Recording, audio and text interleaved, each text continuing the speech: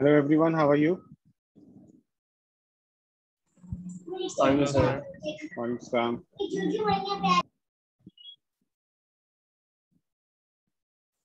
So we will begin shortly.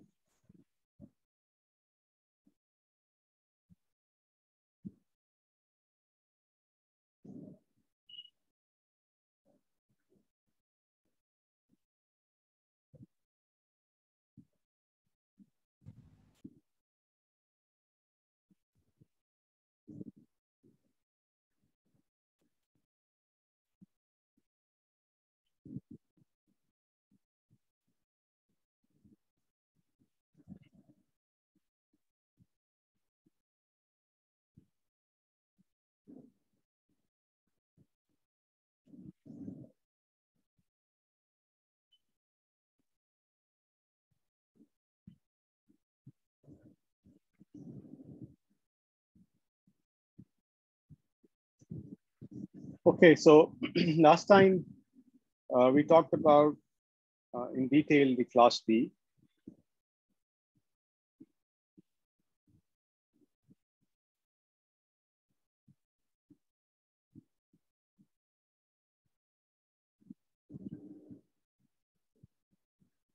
Class B, and then we also talked about the class NP. We did not go into details about class NP in last class. Today we will explore it further. So do you have any questions about that?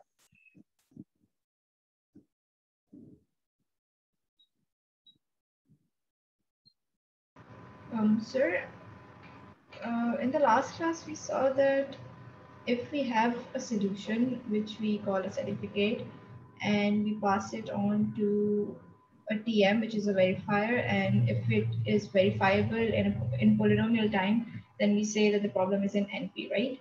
Yes. But is it possible for the verifier to check if a given problem is, if a given solution is not the solution to the problem? Not the solution to the problem.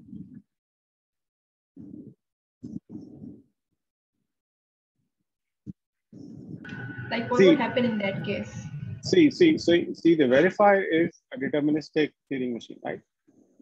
And it's not just deterministic, it's a deterministic decider. So a decider decides both things, right? So for example, when we pass a solution, it checks whether that solution is correct or not. So if it is correct, then it accepts. If it is not correct, it rejects. So if you want to do the other way, you can just flip the outputs and it will work the way you want. Oh, okay. So basically, it will decide in any case. It will tell us if it's not the solution. Say it will actually reject it, right? Yes, it will decide. So, okay, sir. Thank you. So last time we talked about verification. So let us define the verification a little bit more formally, right? So we say that a verifier, remember verifier is an algorithm, right? So a verifier or a language A is an algorithm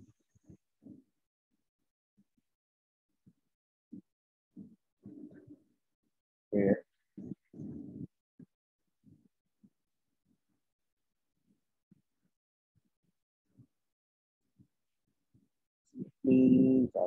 this.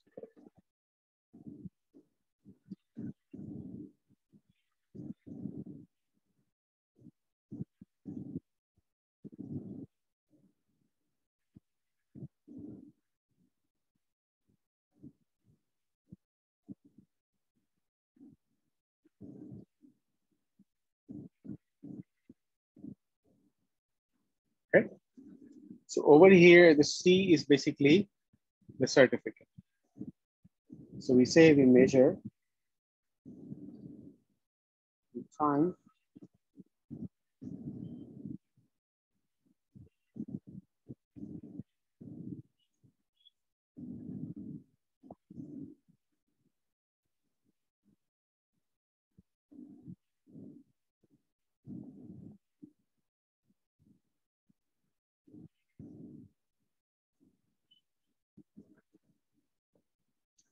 So we measure the time of verifier only in terms of the length of W and not in the length of C, where C is a certificate. We don't measure, so C does not have any impact on the running time.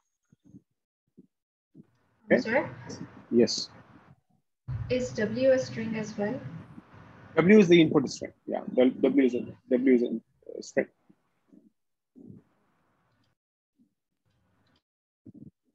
Okay. So we say that a polynomial time verifier runs in polynomial time in the length of W. Okay. And we say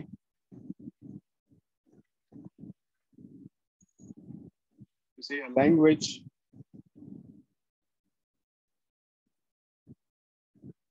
A is polynomial verifiable if it has a polynomial verifier. Okay. So verification is done by an algorithm. Okay, and we already talked about what that algorithm could look like. For example,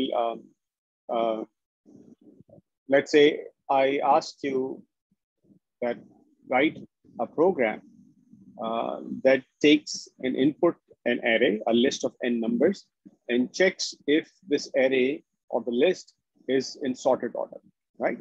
It is not going to perform any sorting. It will just tell you, yes, it is sorted, or no, it is not sorted. Okay, so this is a kind of verifier or a verification algorithm, right? And you know that this verification algorithm runs in polynomial. So by this token, the problem of sorting is also a problem which is in NP, right? So we have a definition. We have a definition for the class NP. So we say the class NP. So let us define what is a class NP. So we say NP is the class of languages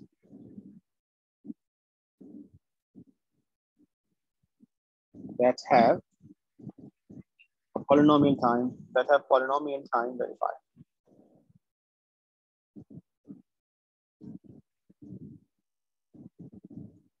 Okay. So this is the definition of NP that we talked about last time.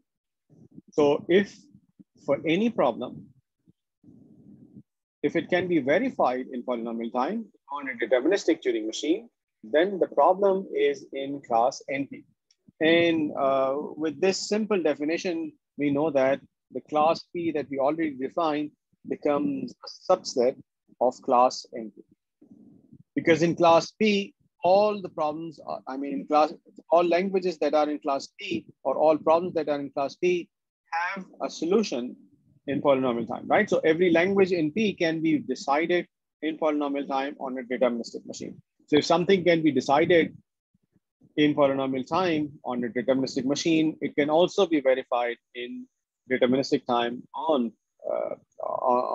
in polynomial time on a deterministic machine. So by default, we know that the class P is subset of class NP. But the other way, that is P, the other way, which is NP, is a subset of P or not, is a question. So we do not know. We do not know anything about this. This is unknown.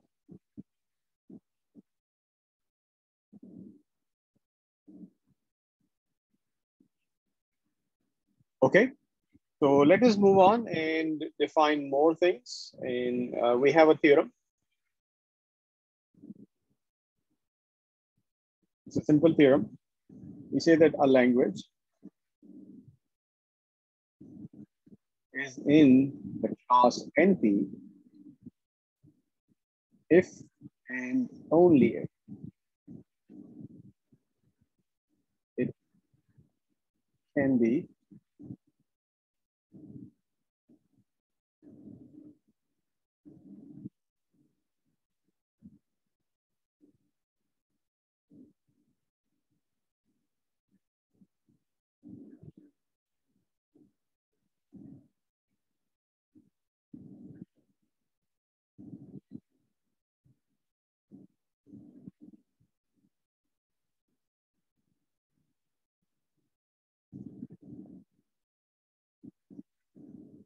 Okay.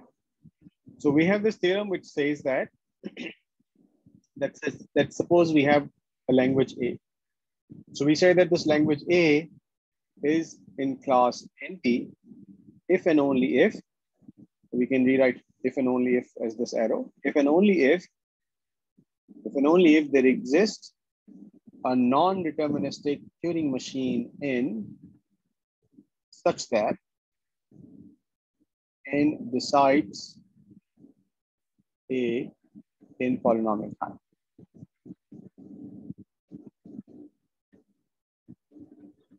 Okay, so this is, I mean, whatever that I've written over here as a theorem is also written here in mathematical. Okay, so we can say that A is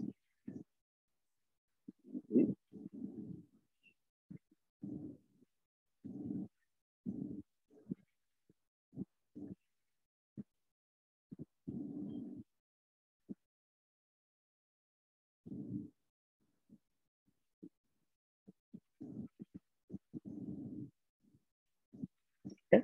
So this is the mathematical equivalent of the theorem.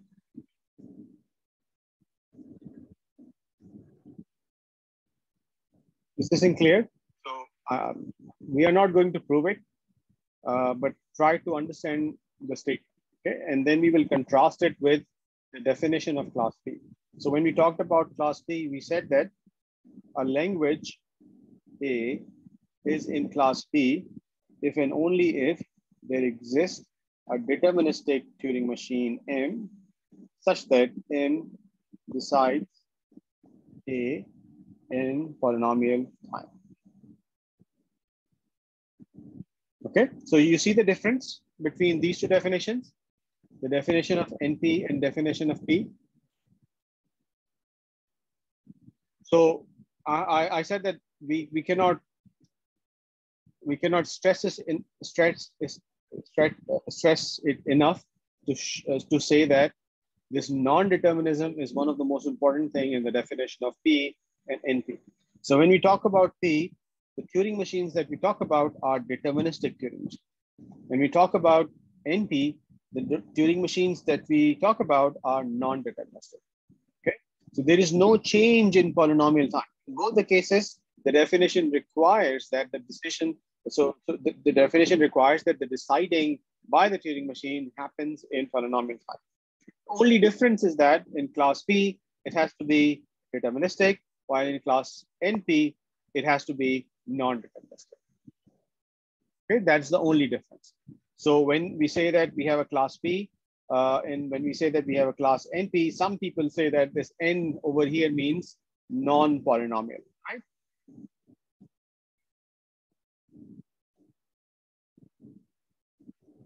This is completely incorrect.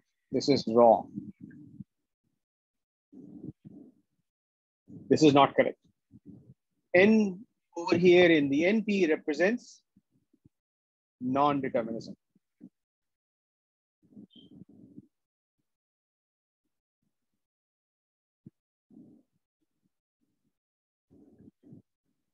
N does not mean anything, or it doesn't have anything to do with non-polynomial. It only means non-deterministic. Okay, it refers to, or it points to non-determinism present in the Turing machine. Is this thing clear? Okay, so if you remember, we defined D time, right? Or just time. Similarly, we define N time, which is the non-deterministic time. So we define non-deterministic time.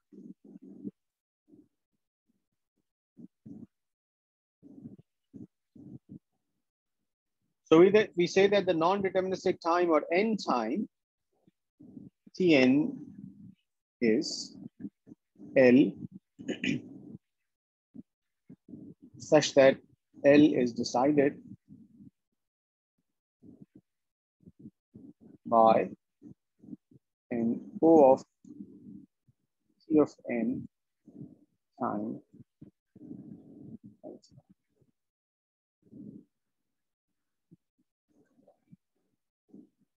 Okay. Now, once we have, let's say we have a Turing machine. Let's say this is an NTM Turing machine N. It takes the input X, then it accepts or rejects. An accepting or rejection means that so this non-deterministic Turing machine N is basically answering the membership queries for the underlying language, right? So there must exist some language L, such that this L of N is the language, right? So this is the language. Now, whenever we Sir? have a, yes. Sir, is it a small O or a big O in OTN? It's big O. So whenever I write O, Okay. it means big O unless I say it's small O. Okay, so let me write it even more clearly.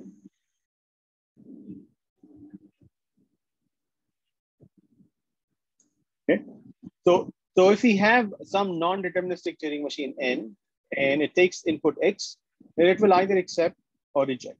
When it accepts, it means that X belongs to the language. When it rejects, X does not belong to the language, because any Turing machine with any decider basically checks the membership queries, right? Now, in order to process all of that, this non-deterministic Turing machine N has to do some work, right?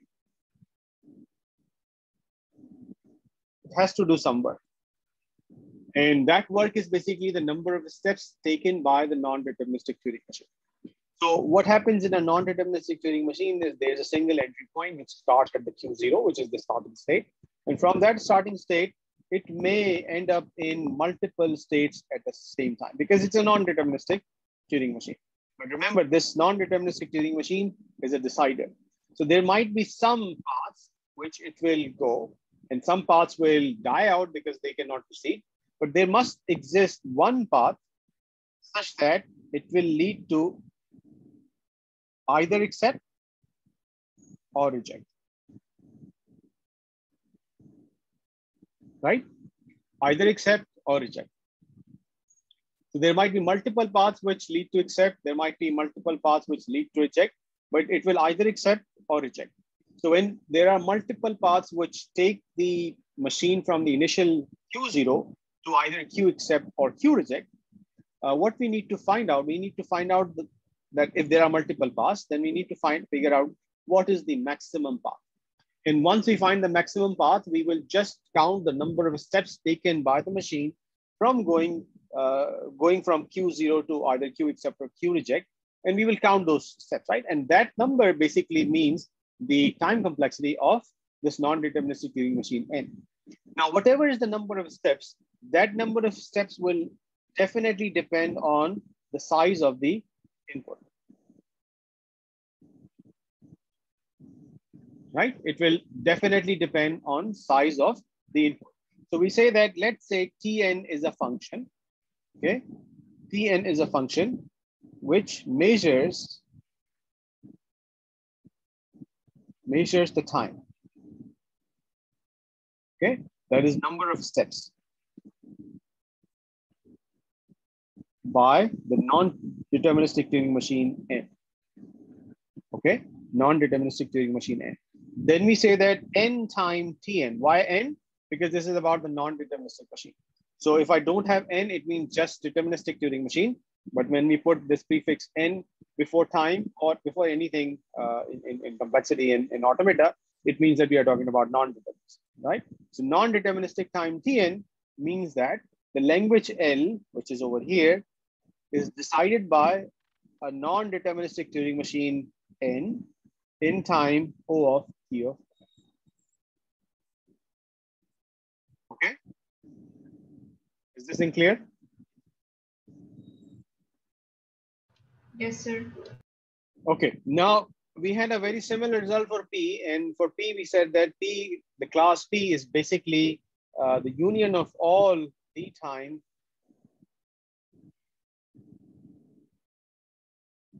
n power k, where k was greater than equal to 0. So similarly, we have NP, which is union of all n time n power k for k greater than equal to. So this is the definition of NP. Okay. So NP contains, so this class NP contains all those languages which can be accepted by a non-deterministic Turing machine in time O of n, in time O of n squared, in time O of n cubed, and so on. So this union will give us all those languages for which we can construct a non-deterministic Turing machine which run in time. Let me make a small change here. K greater than 0. So O of n squared, O of n power 3, and so on and so forth. All these languages, so there might be infinitely many languages which can be decided by a non-deterministic Turing machine in time O of n. There might be infinitely many languages which can be decided by a non-deterministic Turing machine in time O n squared, and so on and so forth. And remember, this n is the length of the, or the size of the input.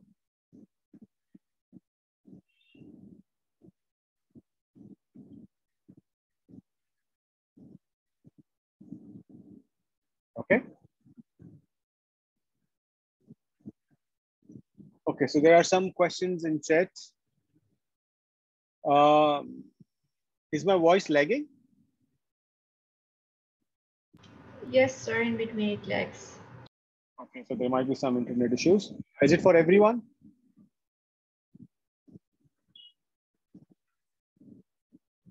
Okay, all of the paths from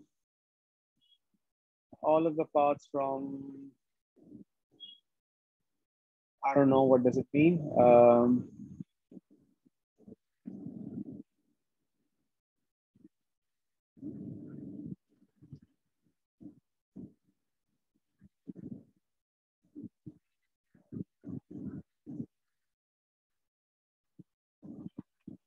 Okay, so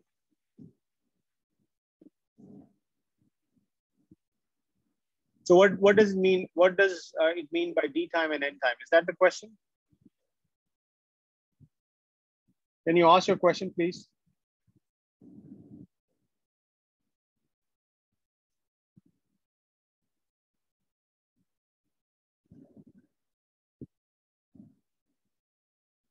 Is this thing clear to everyone?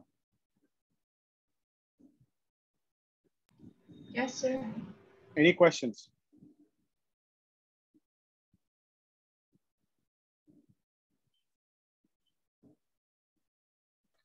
Sir, can you tell me what's N time and D time? What do you mean by, can I tell you? I just explained what it is. This is the definition of N time. Oh, okay. I forgot. Okay. So by N time and D time, we mean whenever I write N time and I write D time. So what do I mean by that? I mean that it is a collection of languages. Okay, it's a collection of languages. Okay, so which collection of languages? It will only make any sense if I write what collection of language I'm talking about. For example, I say that I'm looking at n squared. Okay, n time n squared means, what does it mean? It means all those languages which can be decided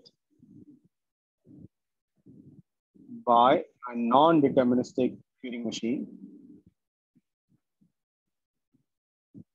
in O of n squared time. Okay, so there might be infinitely many languages. All those languages which can be accepted by, which can be decided by a non-deterministic Turing machine in O of n squared time or in n time n squared. Okay. Similarly, I can define n time n cube. I can define n time n power 4, and so on and so forth. So n time n power 3 or n time n cube means that all those languages which can be decided by a non-deterministic Turing machine in n cube time, then n4 time, and so on and so forth. So if you drop this prefix in, it means that we just change this NTM into DTM. That is a deterministic Turing. Everything else remains the same. Okay.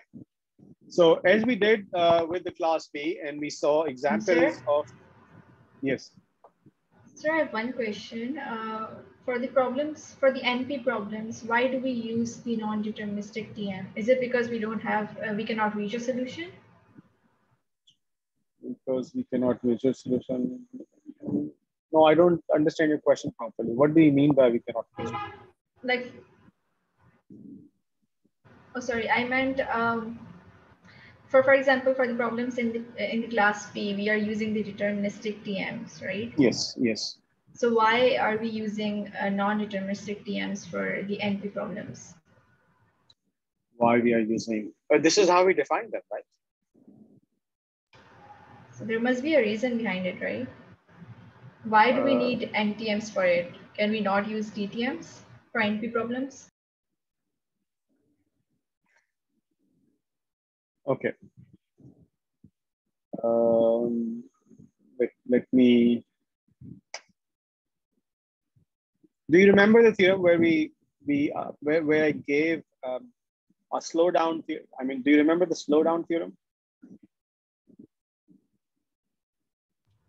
That was, yeah, that was that. For example, if there is a language, let's say a language A can be decided by a non-deterministic Turing machine in time O of T of n, for example, then A can be decided by a deterministic Turing machine in time O of 2 power O of T of n. Do you remember that? Oh, yes. Yes, we did this. Right? So it means that this theorem and the underlying implication of this theorem was that, and I think that that is also evident from when we talked about DFAs and NFAs. You remember the discussion about DFAs and NFAs? So we talked that computationally speaking,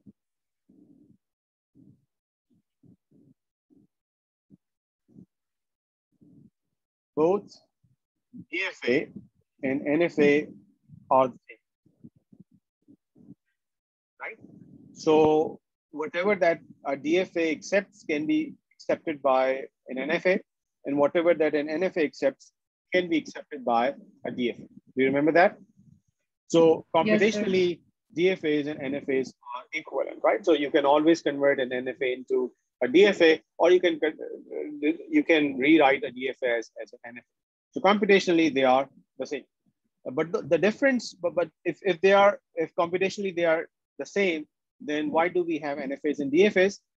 The reason was that sometimes it's easier for us to define an NFA rather than a DFA, and vice versa.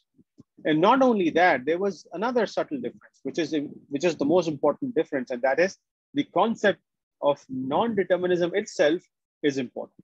So when we say a machine is non-deterministic machine, it gives us the ability that the machine can be, it gives machine this ability that machine can be in multiple states at the same time, right? It can be in multiple states at the same time. So there is this uncertainty. There is this probabilistic or non-deterministic nature of those machines. So we have a similar thing going on for DTM and NTM.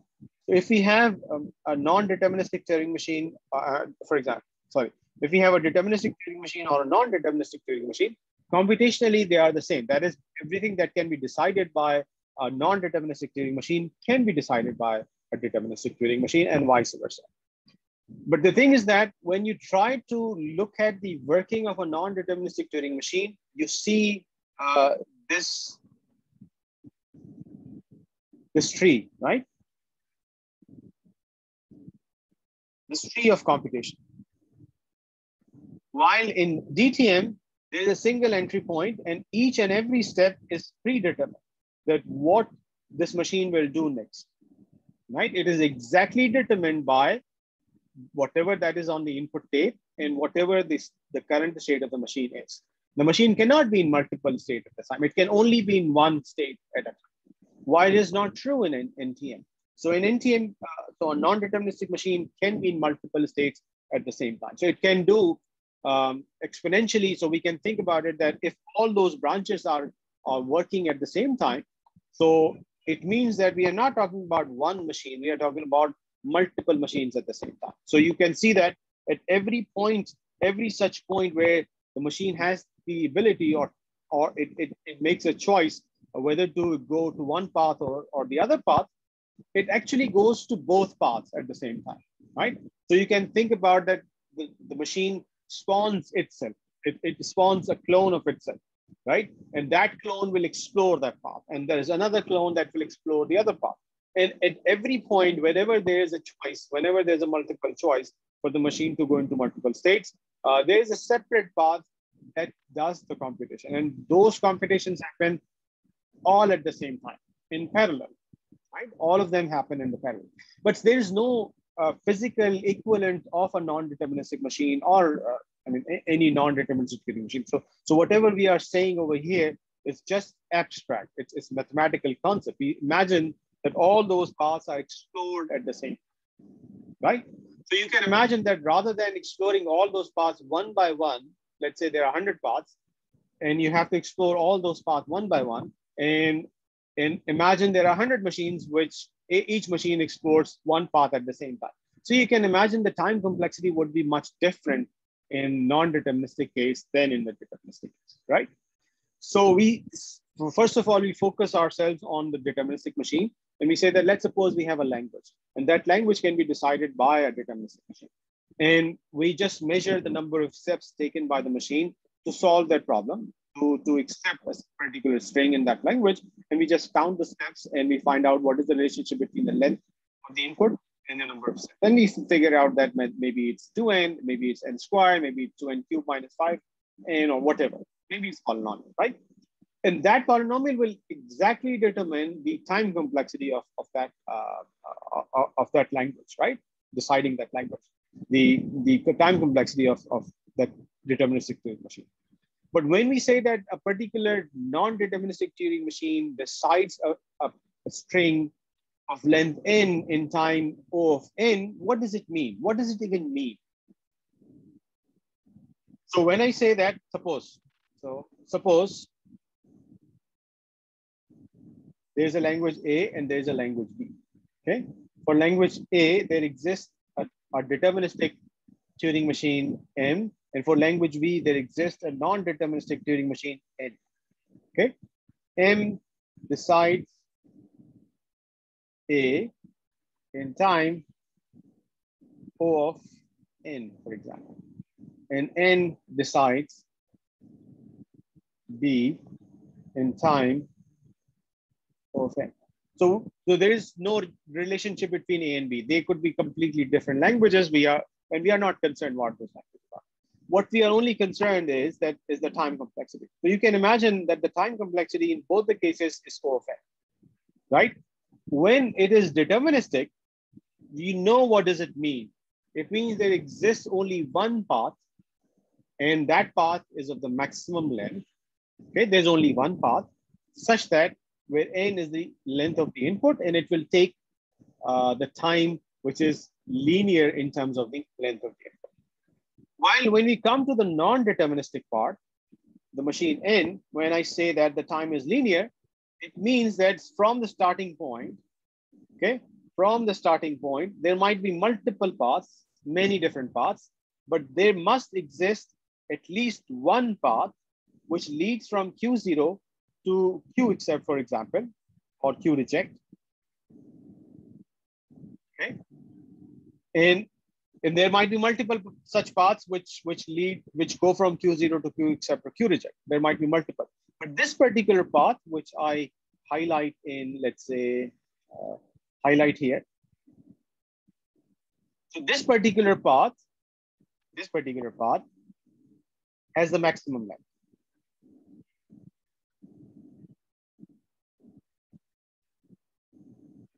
Okay, it only tells us that this particular path has the maximum length. It does not tell us anything about How many more paths are there? Is there only one path, or is there multiple paths?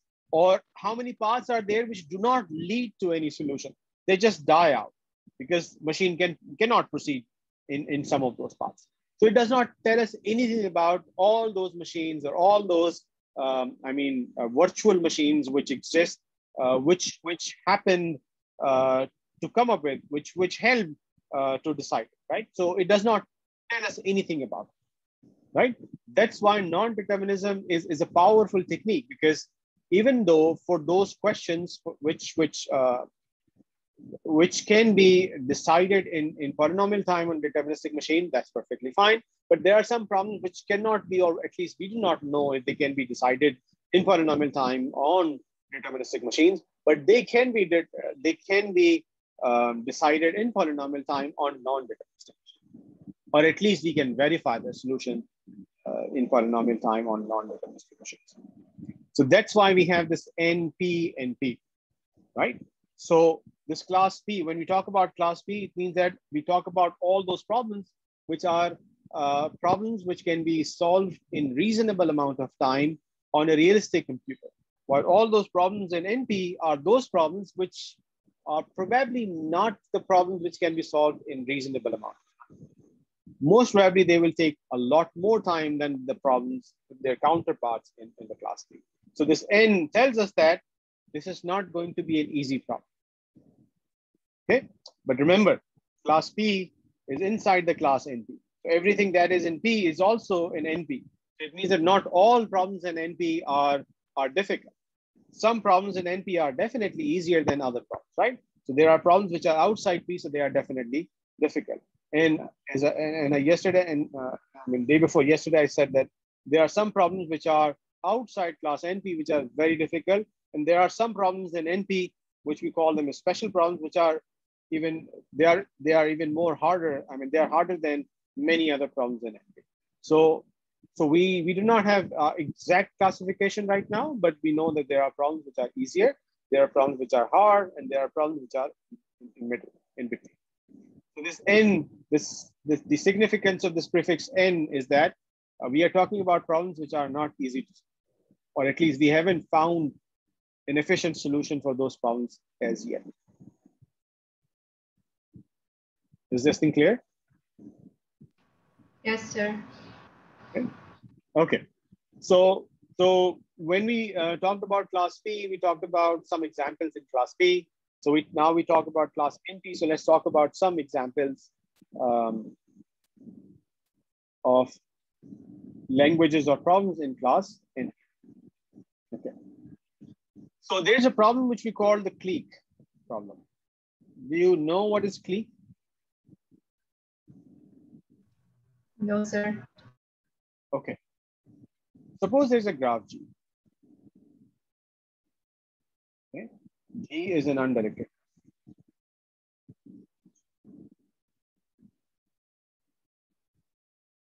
Okay. So let's say this is the graph. It could be any undirected graph.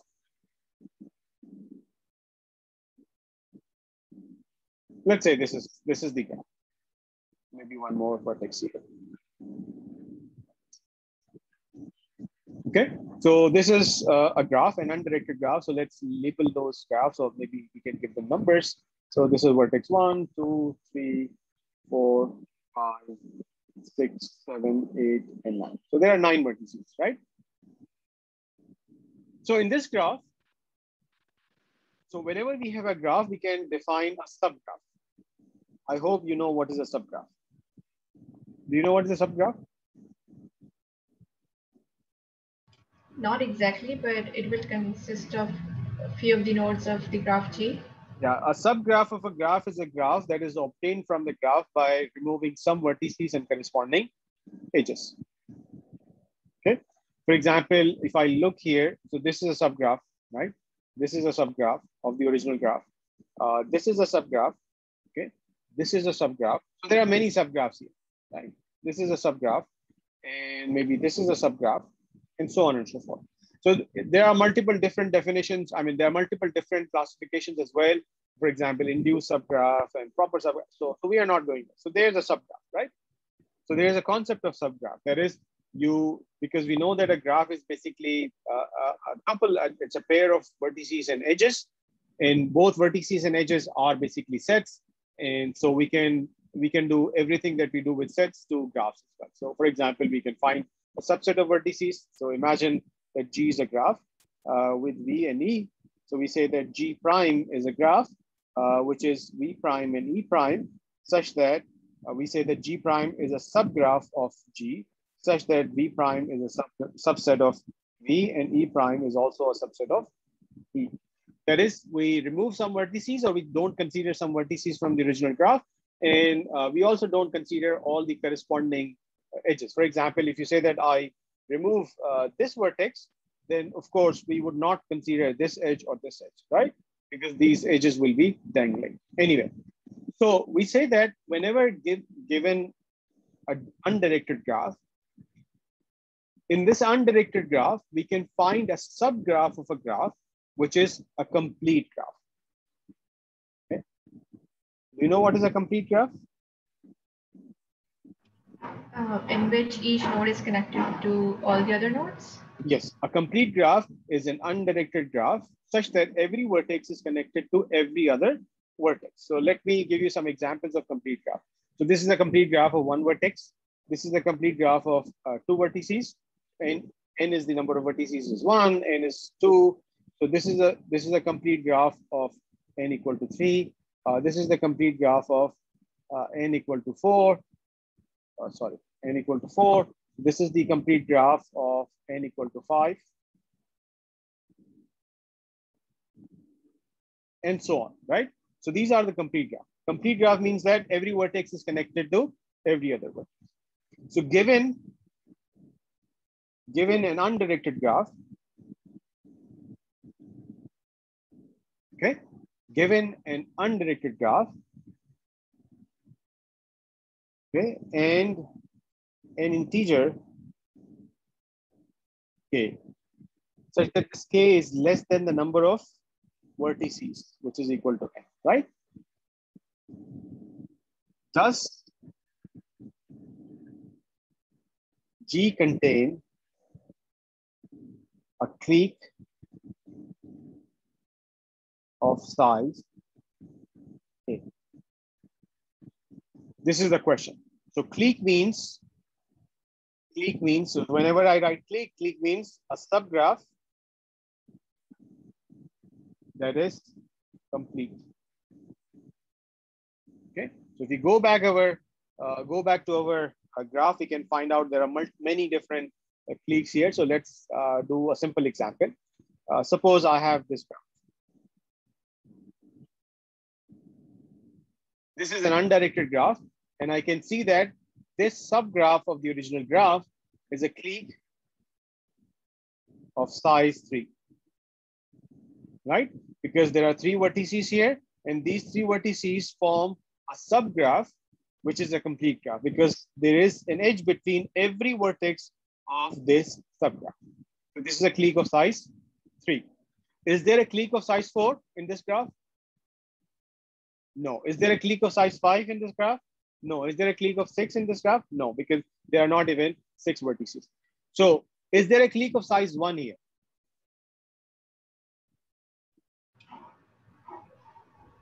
So can there be a clique of size 1? I mean, there will just be one node then, right? Yes, this is a clique of size 1. Yes, there are many cliques of size 1. This is a clique of size 1. This is a clique of size 1. This is a clique of size 1. This is a clique of size 1. This is a clique of size 1. So all those vertices, individual vertices, are the cliques of size 1. So if there are n vertices in a graph, an undirected graph, then there are exactly n cliques of size 1, right? This is by default. This is the trivial solution. Is there a clique of size 2? Yes. Yes. There are multiple cliques of size 2. So this is one of them, the other one, the other one, the other one, and the other one. So there are many cliques of size 2. Is there a clique of size 3? Yes, I just showed you there is a clique of size 3. Are there multiple cliques of size 3? No, there is only one clique of size 3, right? So what is the maximum size of clique in this graph? 3, because there is no clique of size 4 or 5 and so on. So So we define this clique language as following.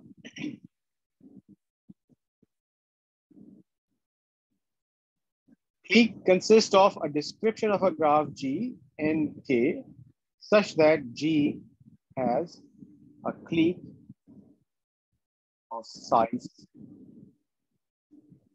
at least K.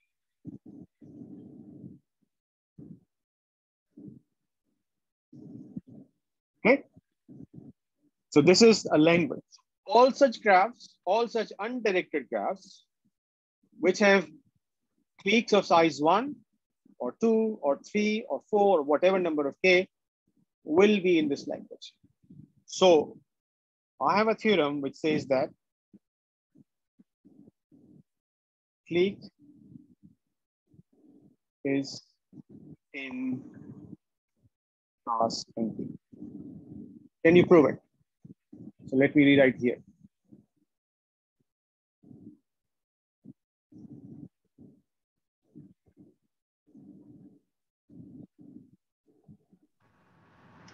Sir, if it's in the class NP, then we must have a solution and then we can verify it using a verifier. Yes. So there are two definitions. So we can either go with the verification route, or we can go with the non-deterministic Turing machine route, right? So non-deterministic Turing machine route is usually the difficult one, and it's harder to define that machine. So the easier way is to verify. So can anyone tell me a very simple algorithm, a very simple verification algorithm, which verifies a clique in any given undirected graph in polynomial time, deterministically?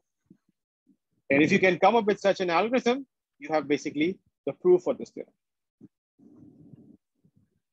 Sir, so for the first step should be the solution. We should have the solution, right? Yes. So once we have that, we can check if that solution, first of all, it should have the number of nodes that the problem is asking us for. Yeah. So suppose there is a solution, and solution says that there are vertices x1, x2, xk. Okay. Okay.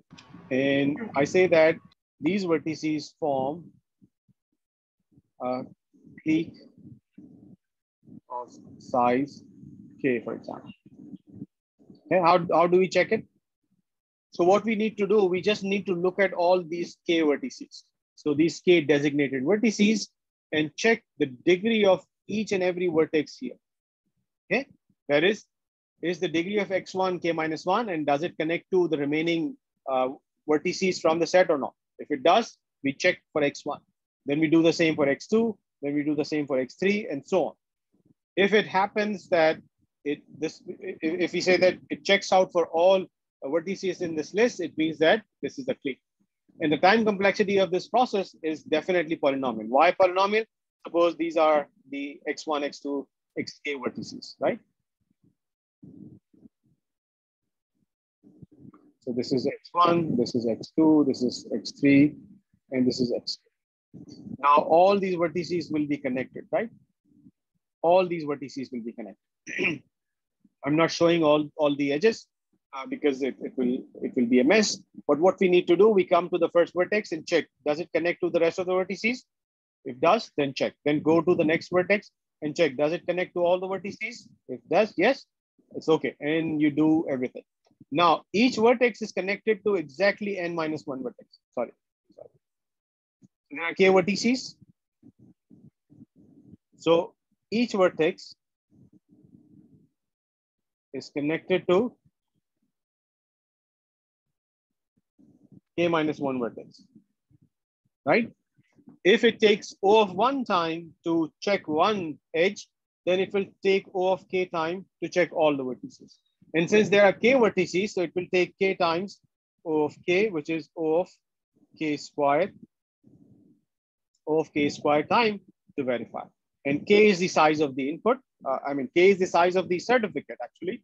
And this k is definitely less than equal to n, where n is the size of the the entire graph.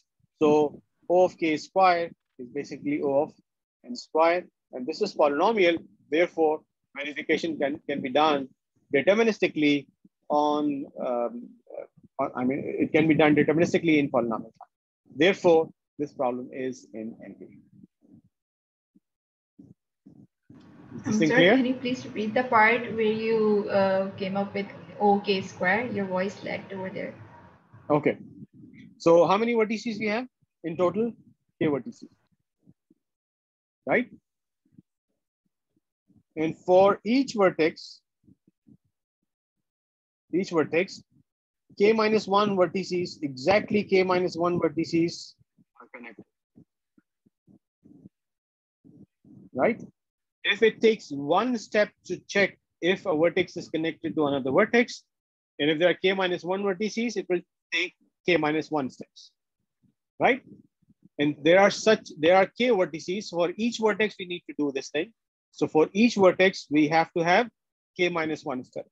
Since there are K vertices, so we have K times K minus 1, which is O of K square, which is in turn O of N square.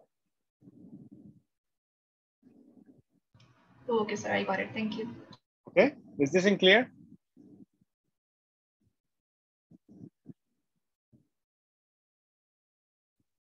Okay, there are other problems as well. There is a problem called subset sum. Let me say that this problem is also NP. And there are many other problems. And there's this problem called sorting. It is also an NP. And there are many other problems. So whenever we say there are problems in NP, what you need to do, you have to come up with a verification algorithm. Okay. So is this thing clear? Is everything clear so far? So far, so good? Yes, sir. So what is the problem Yes, subset sum? Okay, so subset sum problem is a problem where we are given a set. Just give me a second. So let me write the formal definition of subset.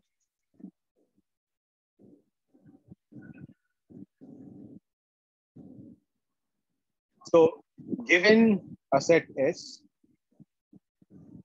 and T, okay, such that S is equal to x1, xk, okay.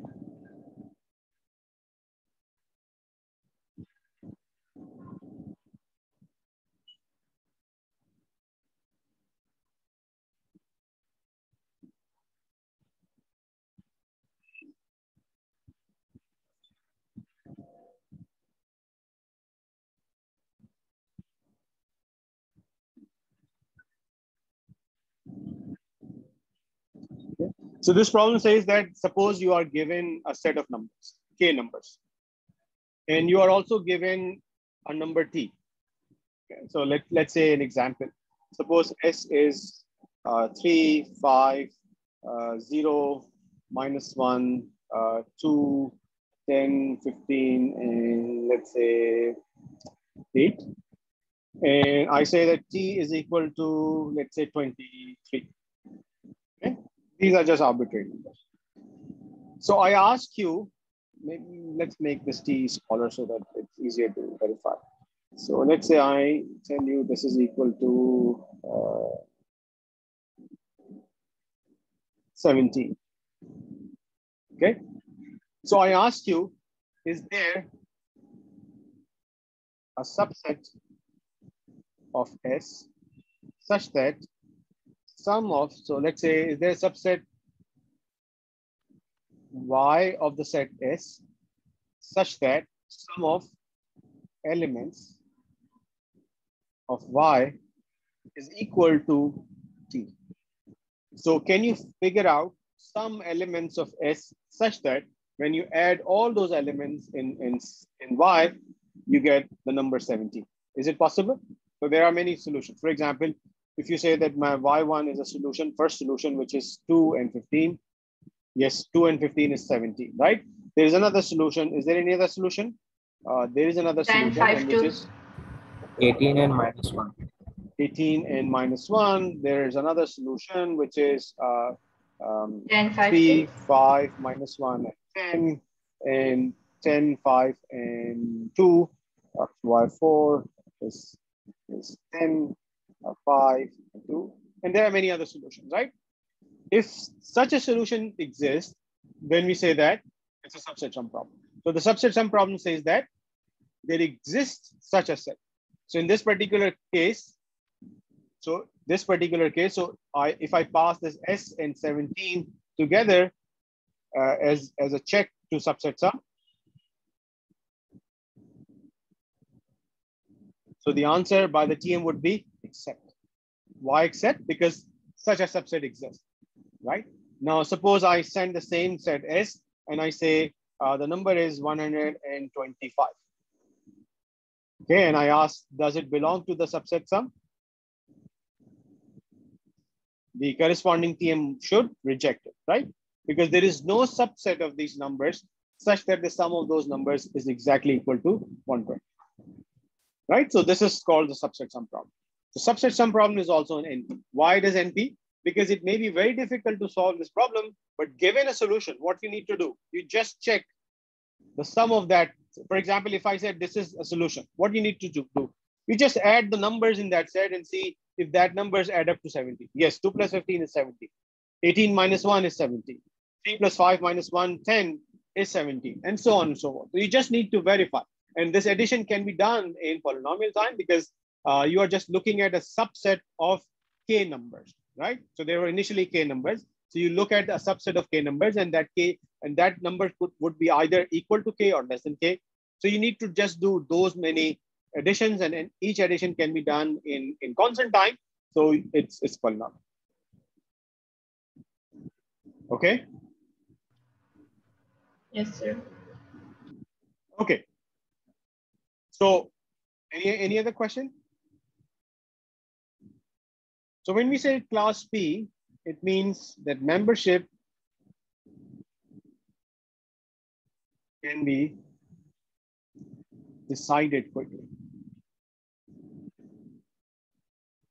When we say NP, we say that membership can be verified quickly. Okay, so the difference between P and NP is that it can be decided quickly, it can be verified quickly.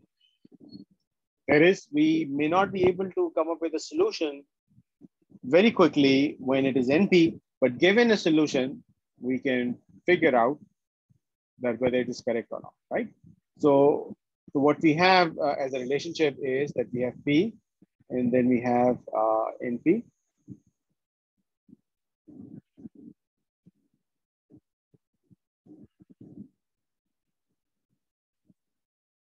Okay, so we know that P is a subset of NP.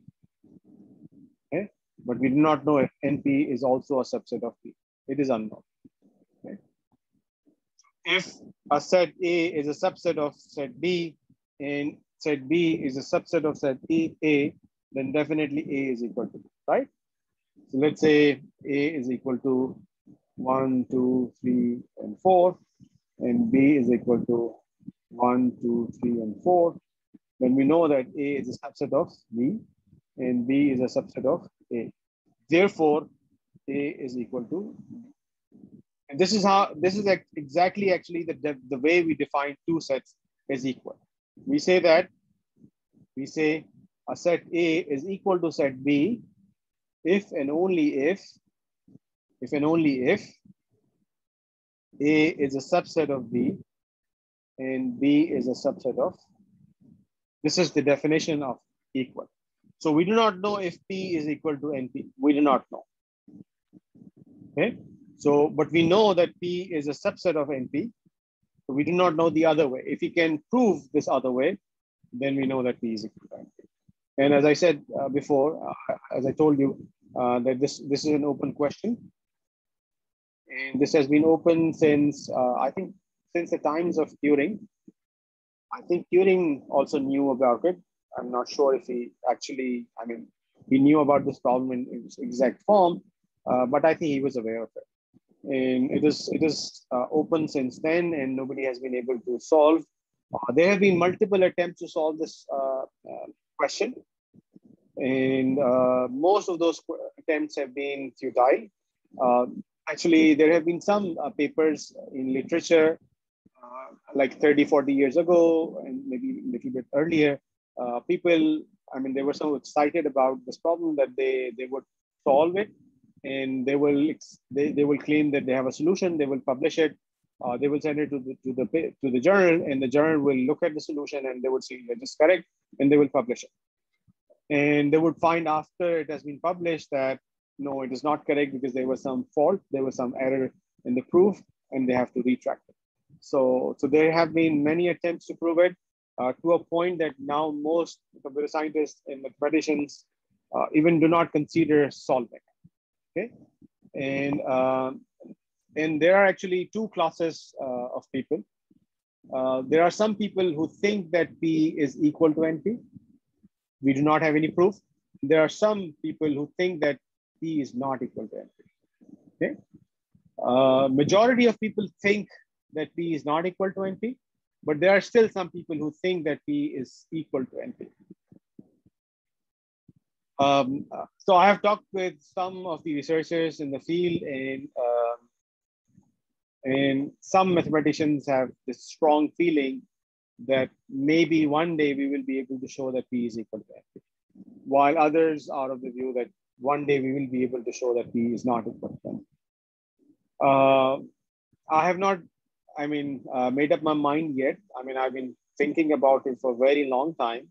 And sometimes I prefer P. I think that, yeah, maybe P is equal to NP. And other times I think, no, P may not be equal to NP. But since there is no proof, so we are struggling, right? So, but anyway, if P equal to NP, it has consequences. It has major consequences. It has major consequences if P equal to NP. Because as we will go deep into theory of complexity, computational complexity, we will see that many results in complexity, many results in algorithms depend on this fact. They assume, so those results assume that, they say that assume P is not equal to NP. And if it is not equal to NP, the following result holds. Okay, so all those results, and there are not just one or two or few, there are many, many, many results which assume that P is not equal to NP. Okay, and then they proceed. So if P happens to be equal to NP, that is, there is no difference between P and NP, then all those results have to be rewritten, right? So they will collapse. Those results will collapse. They will no longer be correct, and all those results have to be redone. But on the other hand, if somebody proves that P is not equal to NP, then again, we know that wherever we assume that P is not equal to NP, and we thought that we might have someday have some good result about those results, we know for sure that there is no good result, right? So there are major consequences for both P equal to NP and P is not equal to NP. But P equal to NP have even drastic consequences. And if P happens to be equal to NP, then our encryption system, all our online privacy will be affected, heavily affected.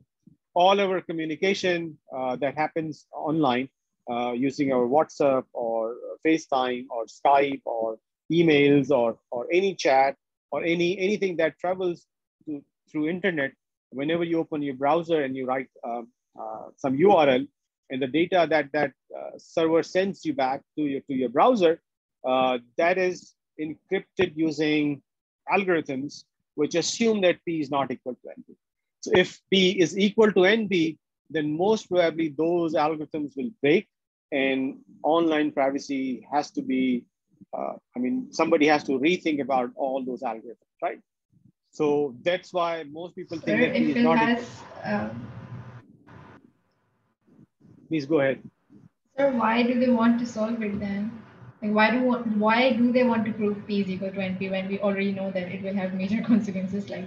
No, so major that's exactly why do we need to solve it. I mean, we don't want to remain in dark, right? So we cannot just bury our heads in sand and assume that all is there, right?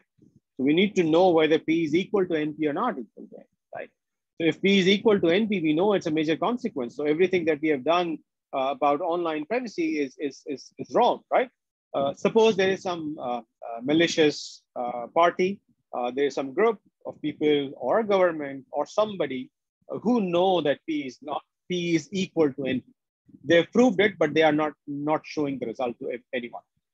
So if they know P is equal to NP, they know they have broken down all the online privacy, right? So they can eavesdrop anyone, right? That's why it is important for us to know if really P is not equal to NP or P is equal. So that's why we want to solve it. So if P is equal to NP, we know that our privacy will be shattered, but then we will think more and come up with results which will not depend on this result whether P is equal to NP or not. So we will come up with new techniques. Right now, all techniques, not all, most of the techniques depend on this assumption that P is not equal to NP. But there are some minority of mathematicians and computer scientists who still think that P equal to NP, and they have been trying to prove it this way. So there is actually a movie, Hollywood movie as well, where the American government, I think CIA, calls some mathematicians and computer scientists, and they give them millions of dollars and put them in a room and give them some time to solve this question. And ultimately, they come up with a solution and they prove that P is equal to NP. And then there are some, drastic and violent kind of consequences for those people and for government. So people have been thinking about it. It's been in fiction for a very long time. So anyway, so this is important.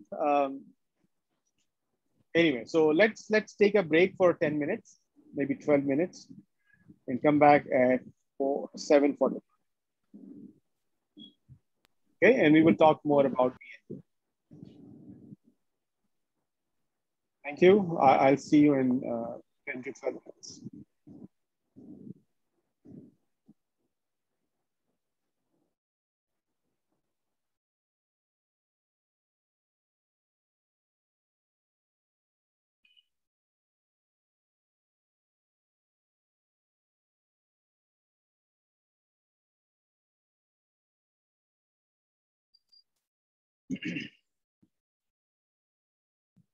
Okay.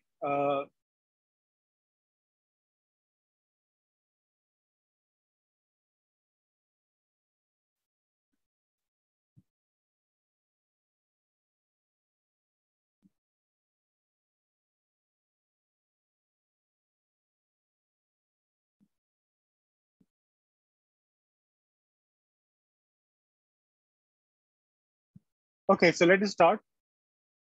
And let us continue with our discussion. So we do not know whether P is equal to NP or not. In about NP, we have so many doubts. But there is one result. So remember D time and N time. Similarly, we have one more thing, which we call EXP time.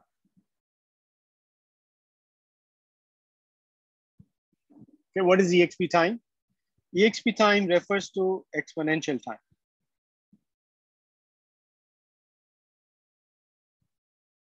But this is deterministic.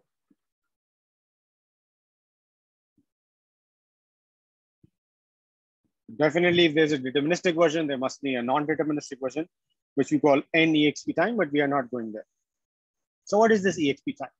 So this EXP time is defined as, so we will not go into detail that what is this EXP time.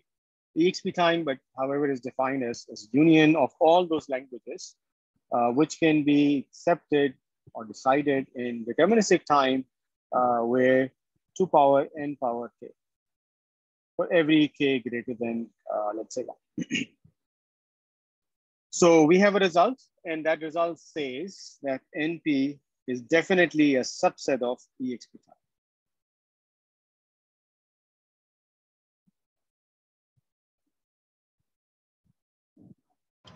So, sir, is exp time a set, sorry, a class as well?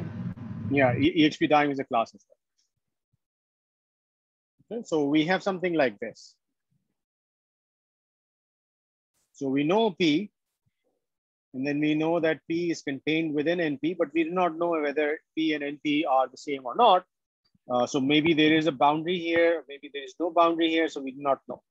So we do not know if it exists or not. But then there is this EXP time. So NP is within EXP time. Okay. And there are other classes as well, which are above EXP time. And one of them is NEXP time. But we do not know if there is any other class which is more than NP, but less than EXP. We do not. Okay, we do not.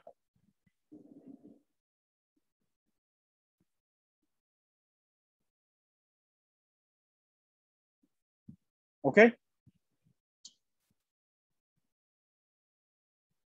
Anyway, this leads to an important aspect of this class NP,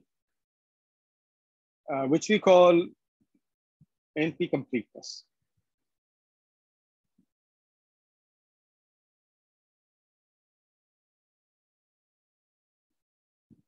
So what is meant by NP completeness?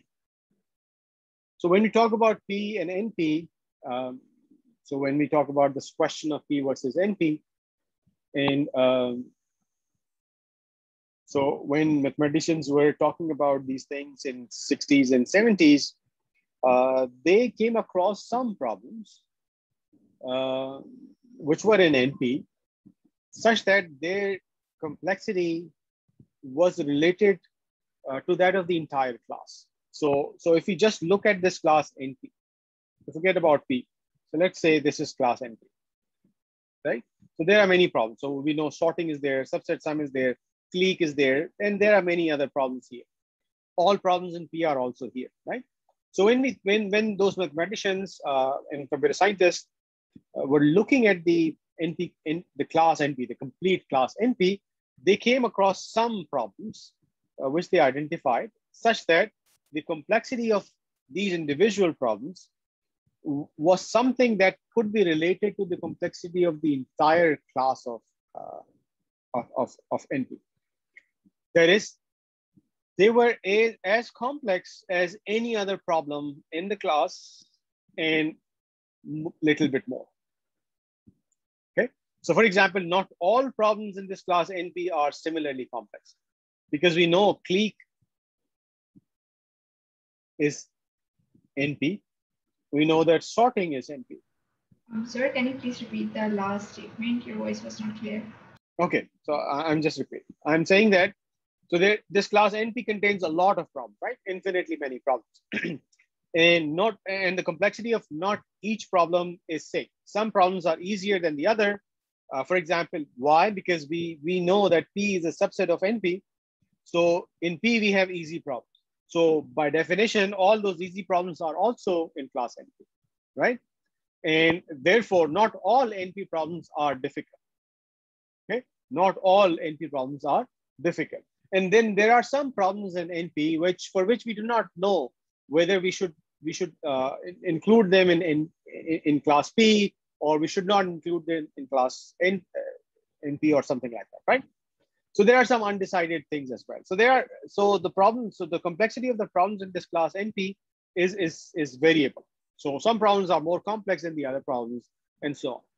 But when mathematicians were looking at this class NP, when they were trying to categorize it, they found some problems in this class which were very complicated than the rest of these classes, such that their complexity was comparable to the entire class. Or they discovered that they are the most complex problems, and they gave those problems a name which we call NP complete. Okay, so this means that NP complete problems are the problems which we call they are complete for the class NP. So what does it mean by complete? I will explain later on. But just looking at some of the problems in the class NP, we find that some problems are more complicated than the other, and NP complete problems are the most complicated problems. For example, clique is NP complete. Okay, but sorting is not NP complete. Okay, and why it is the case, it will be clear. But the important thing right now here is that there are problems in the class NP which are more complicated than the rest of the problems. Clique is one of those problems. But those mathematicians, especially there was a mathematician, Stephen Cook and Levin, who came up with some results. And those results, so the very first problem that they identified is called satisfiability problem. So let me explain what is the satisfiability problem, and then we will talk about that. How did they categorize this problem to be an NP complete problem? We will not go into the complete proof, but I will give you some outline that why it is the case. So let's see what is the satisfiability problem.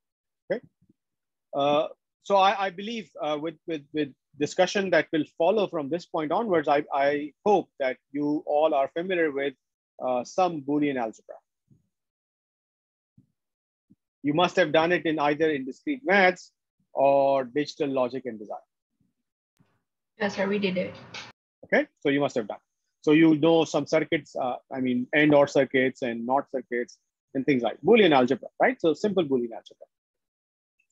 Suppose I write some expression and I say that I have an expression which says x naught, x complement, and y,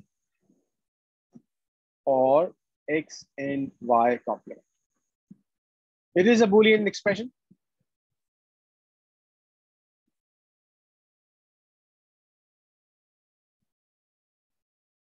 Why? Because both x and y are Boolean variables. What is a Boolean variable? A Boolean variable is a variable so that x can either be 0 or x can be 1, right? Or if we talk about the computer programming, 0 means false, 1 means true, right? So it can only be true or false. So we will talk about only those expressions and formula which we construct using Boolean variables, and Boolean variables are those variables which can either be 0 or 1, right? So I can say that this expression or formula is some formula phi, and this is a Boolean formula.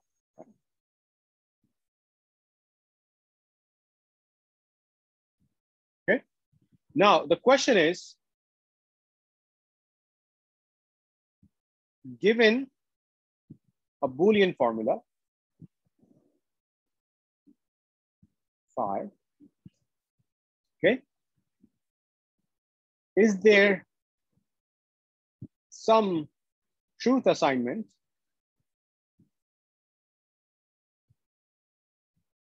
to the variables of phi such that it is satisfied? What is meant by satisfied? So let's take this example. Let me rewrite here. So phi is x complement and y, or x and y complement, right? So such formulas are called C and F. Sorry, this is not C and F. We will come back to that one. Anyway, so in this formula, if I say that x is 1 and y is 0, okay? Suppose x is 0, x is 1 and y is 0, then what is phi? Phi is 1 complement and 0, or 1 and 0 complement, right?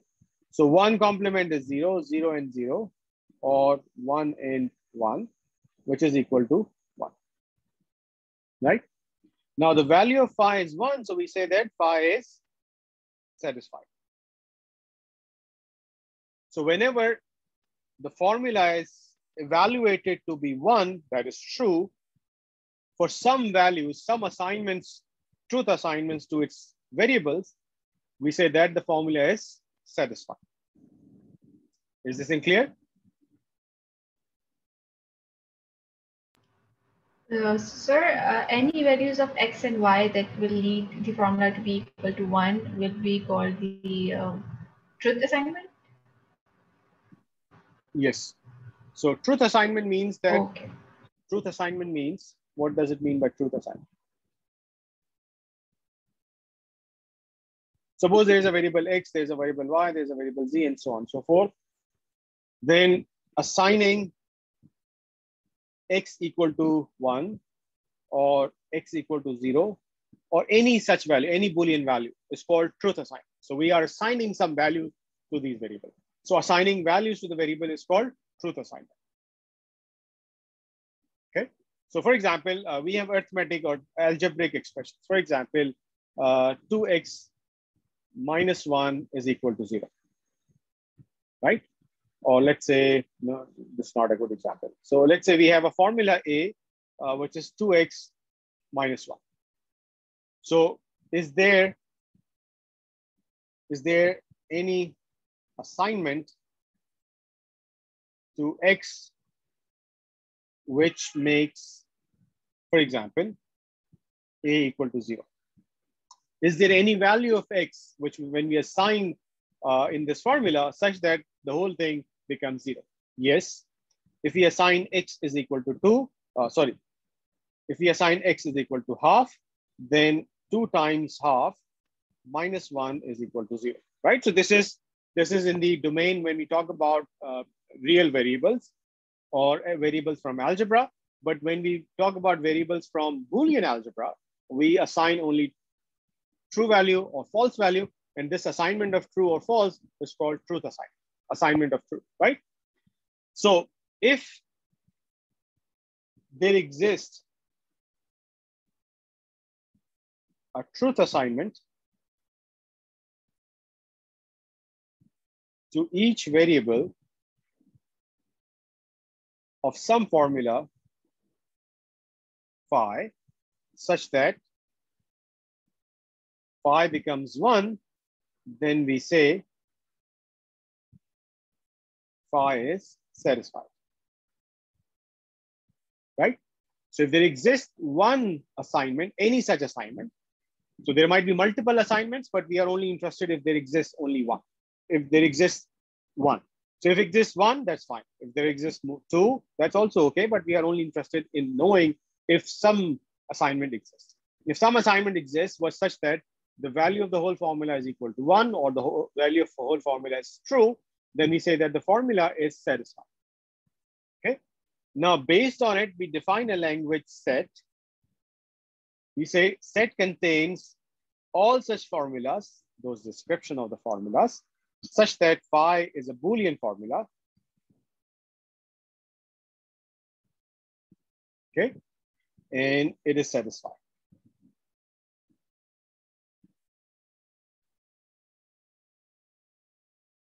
Okay. So this is the language which we call set. This is the problem which we call set. Now, given any arbitrary formula, let's say I say the psi is an arbitrary formula, I need to figure out if psi belongs to set or not. Okay, so it means that we want to find out the membership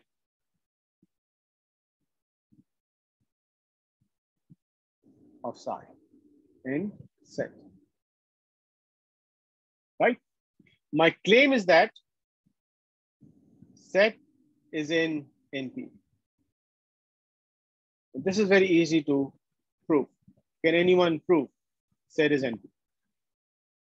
Of course it is NP. Why? Because we can verify, right? So if I give you a formula phi and I give you a truth assignment to each variable of this formula, you can always verify. So you just assign that each variable with that value and check where does it evaluate? What does it Sorry, your evaluate? voice is lagging a lot. I'm sorry, I don't Your know voice what's is the lagging a lot. problem. I'm sorry, what's the problem? Is it okay now? Yeah, but in between it lags a lot. Okay, Could you whenever please it repeat does, the just last let me few know. things you said? Yeah, whenever it does, please let me know. Okay, sir. So the question is satisfiability the set problem NP or not? And my claim is that yes, it is NP. Why it is NP? Because we can verify it very quickly. Given a formula phi in a truth assignment, we can just evaluate the formula and check if it evaluates to true or not. If it does evaluate to true, it is satisfiable. If it does not evaluate to true, it is not satisfiable, right? So to test it, we can come up with a very simple polynomial time algorithm which does this job. Therefore, set is NP. Okay, set is NP. Okay, sir. Okay. Okay, great. But we started with a discussion about NP completeness. Okay. We will later on prove that set is NP complete. Remember, I haven't defined what is meant by NP complete as yet. But my claim is that set is NP complete, and we will talk about NP completeness in detail right now. Okay, but before we begin, is there any other question? Okay. No. Okay, and before we move, I will just make one claim without any proof, and then maybe we will come back to this proof. My claim is that there's a theorem. When I say it's a theorem, it means it's a right claim, and there's no question about it. It says that set is in class P if and only if P is equal to, okay?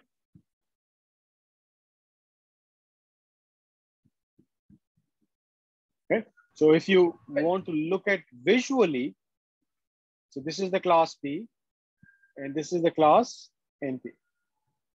So you are saying that this problem set, which is here, goes inside this P if and only if there is no boundary between P and NP. In other words, it means that this problem remains same. This problem remains here, and we expand or we break down or collapse the boundary of P and NP. Okay, we will not go into much detail about this result right now, but this is just for you to remember. Okay, is this in clear? Okay, now we will talk about something that we have already talked about when we were talking about decidedly. Okay, so do you remember reduction?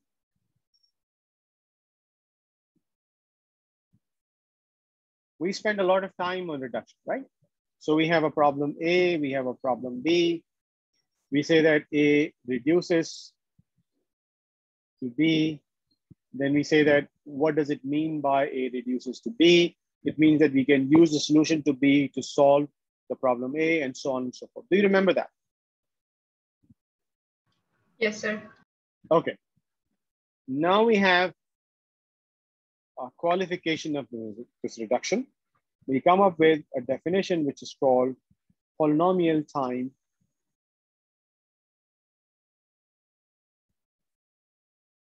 So let's first of all define what is polynomial time computable functions.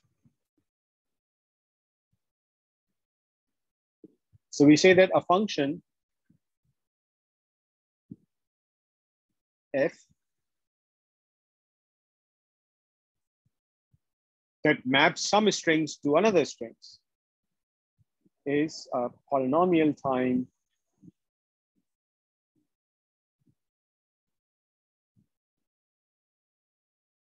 computable function if some polynomial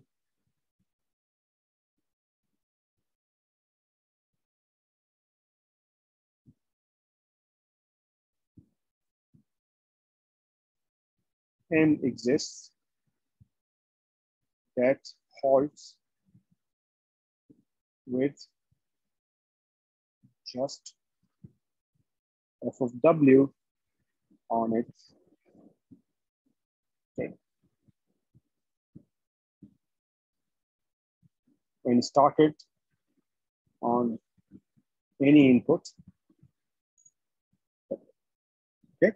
So over here, the function f is a function from sigma star to sigma star. That is, f maps strings to strings. Okay. It maps some strings to other strings. So you can, for example, define the function reverse. That is, given any w, so the reverse of w is w reverse, right? For example, reverse of 0, 1, 0, 0, 1 is 1, 0, 0, 1, 0. Okay. So f is such a function that maps strings to strings. So the input is a string, output is a string, and then it does some computation. But we would call that computation polynomial time computable function. We would call this function f polynomial time computation if this process can be done on a deterministic Turing machine in polynomial.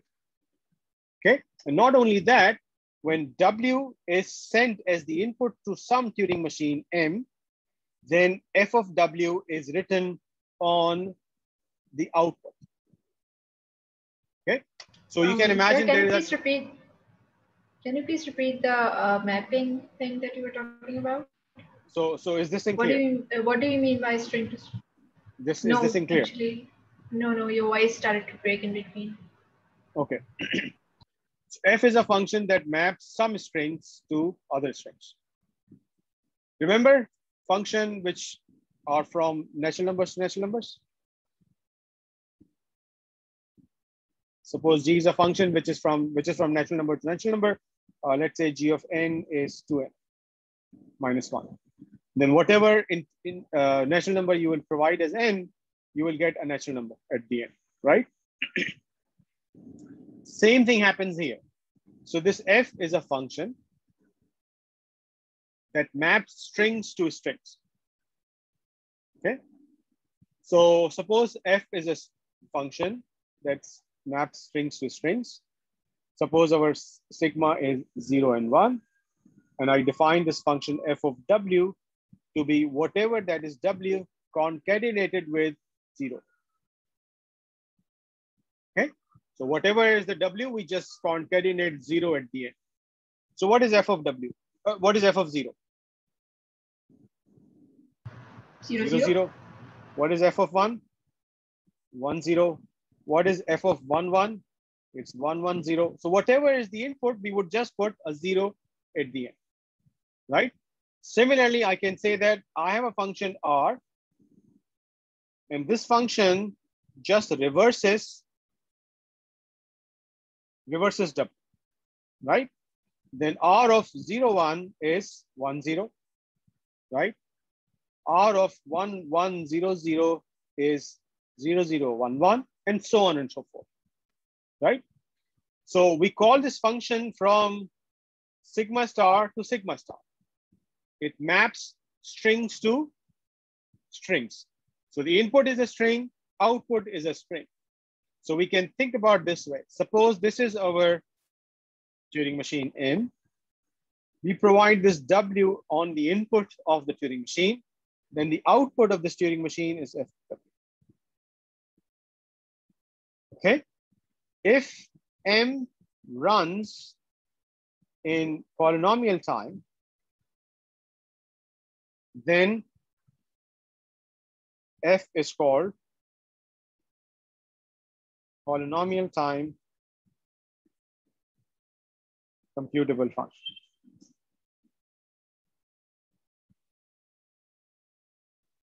Okay, very simple. Okay, sir. Okay, now with this polynomial time computable function, we define polynomial time reducibility.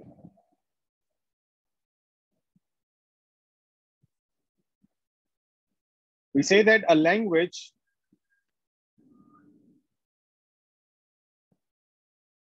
A is polynomial time mapping reducible or simply polynomial time reducible to language B, and we write it as this, written as A less than equal sign, and we have this capital P here. This P represents polynomial time. Okay, if a polynomial time computable function F from sigma star to sigma star exists where W is a string in the language A, if and only if f of W is a string in the language B. Okay, so we say that the function f is called polynomial time reduction of A to B. Okay, so there are a lot of things going on here, and I do not assume that you understand it simply by reading it. So I will do some examples and I will explain it further. So, but let me know if you did not understand anything.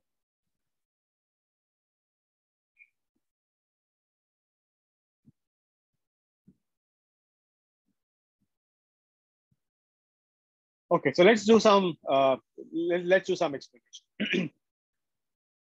So we say that this is, suppose, a language A. What is a language? Language is a set of or collection of strings, right? And this is the language B. Okay. Now, there are strings here. We map these strings to some string here using the function f. Remember, the function f is a polynomial time computable function which maps some strings to other strings. Okay. When such a thing exists, we would say that this polynomial time computable function is basically a polynomial time reduction of language A to language B. Okay. Remember, language A is completely different from language B. So let's see. A is a language. A is some language. Suppose there's sigma is simple 0 and 1, and A is a language such that it consists of all such strings. W ends in 1, right? All strings over 0, 1 such that W ends in 1. So 0, 1 is in A, 0, 1, 0, 1 is in A, epsilon empty is not in A, and so on. 0 is not in A, and so on and so forth. Now let's define our function f as a function of that takes W. Okay. And where W is from A, such that it puts W, okay, and puts 1, 1 at the end. It concatenates 1, 1 with them. Okay. Let's say 1, 0. Okay. So whatever strings that are in A, okay, so you just take a string from A. So we know that 0, 1 is in A.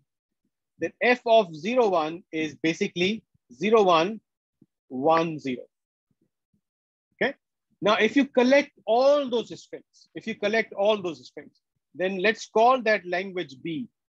That language B consists of all those strings W, such that W is from A. In this particular case, we say A reduces to B. Or in other words, we write A reduces to B. Why do we put this P? P means polynomial time, because this function can be carried out in polynomial time. Sir, so the language B will consist of all the strings that will be formed by concatenating each string belonging to A with 1, 0. Exactly. Right? So you can come up Oh. with any different function. For example, let's say A is a language, some language, over sigma star, right? And let's say B is a language that is f of W such that W is from A. And I define f of W to be reverse of W. Now, B is a language that contains all those strings which are in A, but they reverse, right? Let's say A contains 0, 1 and 0, 0, 1 and 1, 0, 0 and let's say 1, 1, 0, something like that, right? Then what will B contain? B will contain 1, 0, 1, 0, 0 and 0, 0, 1 and 0, 1, 1 and so on and so forth, right? So these two languages are different. These two languages are different. Okay, so we have language A, we have language B, but we have been able to reduce A to B. Okay, now why do we need to do this thing? This reduction is important because suppose there exists some TMM that decides B. We do not know if there is a TM that decides A. Okay, we do not know anything about A or its TM, but we know there exists a TM that decides B. Okay, and we also know that A reduces to B in polynomial time. Then we can convert that reduction in the other direction to solve A using B. So we can solve the membership problem for the class A, for the language A, using a Turing machine that is designed for the language B. And why we can do that? We can do that because the function f is a one-to-one correspondence, right? It's a reduction. Remember, there was if and only if somewhere. Remember, W is in A if and only if f of W is in B. That is, if I give you W, you can give me FW. If I give you FW, you can give me W. So it means that it is in both directions. So we can go from A to B, and we can also come back from B to A. It's an if and only if kind of thing, right? That's why if we know there is a Turing machine that decides B, and we do not know what is a Turing machine that decides A, we can use the Turing machine that decides B to decide A. Okay, using the reduction. Is this in clear? Yes, sir, but how do we figure out this function fw? Like if we, That for is, example, have this language A and we have to reduce it to B, then will we have to find this function fw first? that is the million-dollar question, right? So we always have to figure out what is the function f. And that function f is basically the reduction. So for every two languages, this will be different. So whenever we have two problems, we have a known problem A, we have a known problem B and an unknown problem A. Unknown in a sense that we do not know a solution to A. But if we can convert the A in such a way that it is suitable for B, then we can solve A. Okay, and that actually requires creativity to figure out what is this, and we will find it out that how we can convert this or how can we carry out this reduction. So I hope that this reduction is clear. With this reduction, we have a result. And this result says that if A is a language which reduces to B in polynomial time, and B is a language that is already known to be in class P, then A is also in P. Okay.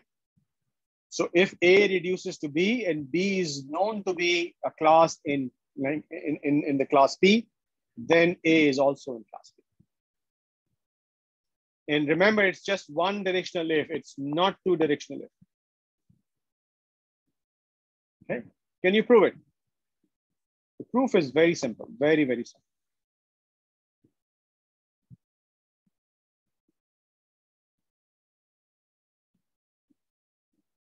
So suppose Sir, so if, M.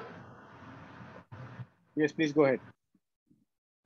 no, sorry, I was saying something else, but I got it figured out. Okay. Suppose M is a Turing machine that decides B. Okay. If M decides B, and we already know that B is P, right? And imagine that F is a polynomial time reduction from A to B. That is, A reduces to B in polynomial time reduction, right? So we know that A reduces to B, and it reduces using the function F. Okay, so we can construct a new machine N, which on input W, what it will do? It will compute, first of all, F of W. And how can we make sure that F of W can be computed? Because we know that F is a computable function, and it's not just computable function, it's polynomial time computable function. And polynomial time computable function means that there exists a deterministic Turing machine which does this in polynomial time. And once we are done with that, we would run M on F of W, because M runs on F of W, right? When we run M on F of W, then whatever M outputs, we will output as the output of N. Okay. Output whatever M outputs. That's it. It is the proof. So what is M here? N is a new machine. See, we did not know how to decide A. We did not know. We only knew that we know how to decide B. And suppose M decides B. Okay, M decides B. Then we can create a new machine N which decides A using the machine B, machine for B. Okay, and since machine for B is deterministic and it is in polynomial time, and N must be deterministic and polynomial time. Why polynomial time? Because this step is polynomial time deterministic. This step is also polynomial time deterministic. So N is a polynomial time deterministic. And whenever a machine decides something in deterministic on a deterministic machine in polynomial time, then that language must be in P. Therefore, this is the proof of the theorem.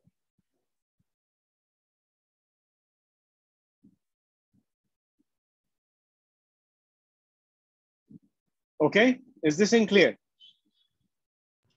Yes, sir. Okay, now we will see that satisfiability problem is not in B. Sir, Okay. but you said that it's difficult to tell if a problem is not in the class P. Yes. So what I did here is I did not use accurate words. We will not do this thing actually. So what we would do, we would show that set is something for which we would not be able to come up with a deterministic machine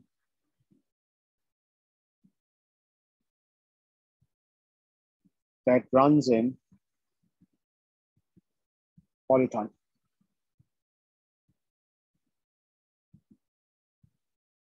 Unless P is equal to N. And if this is exactly what the theorem was, which I mentioned before I started talking about action. Okay, and with this we will show that set is NP complete. Okay. And we will figure out that how to show something is NP complete. And we will do it in the next class. Sir, So- but you did not define what NP complete is. We have not yet, I still haven't defined what is NP complete. Yes, So we will bear do it with in the me. next class? We will do it in the next class. Okay. And next sir. class, I think, is probably the last class, and I have been receiving some queries about the final exam. So there is a policy, there's a timing announced by IBA that we will have our final exam on August 3. It will be in person on campus. So far, it will be in person on campus. But if there is any other development by the government or by university, then things may change. So there is still some confusion around it, and I don't have any, exact fixed answer for that. So as soon as I find it out, I will let you know. Okay. Sir, but I heard some teachers are taking it online.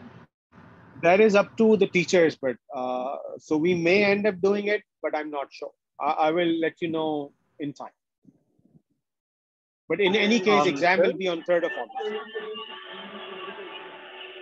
Sir, by when can we expect for you to let us know? Because there are a lot of students who will be coming from outside Karachi. They have to get their travel arrangements done.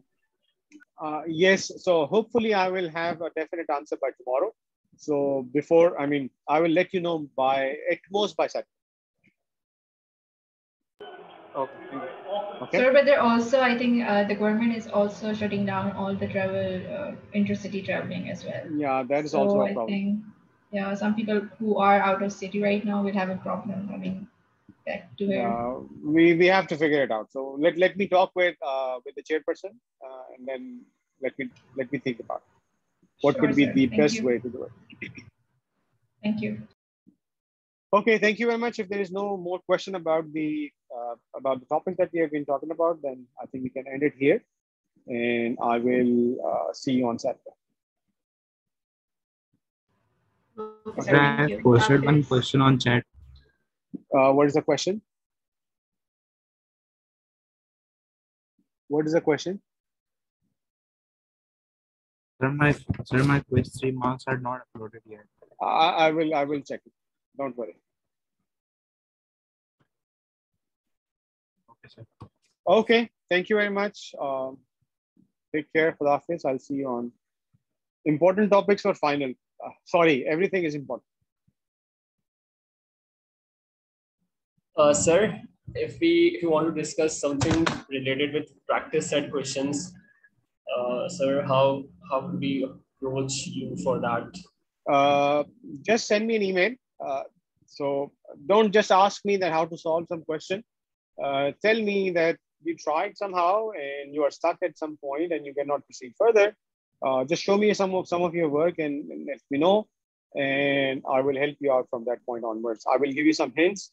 I will not give you the complete solution. I will give you some hints at how to proceed from that point.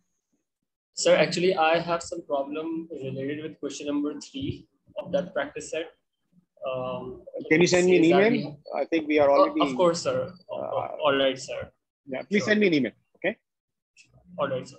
Or if you think that is something that everyone can, it could be useful for everyone, then I think you can use the chat feature from LMS, right? Yeah. Okay, sir. I will. Okay. Okay, that's it. Thank you very much. I'll see you on Saturday. Thank you. Take care for the office. I'll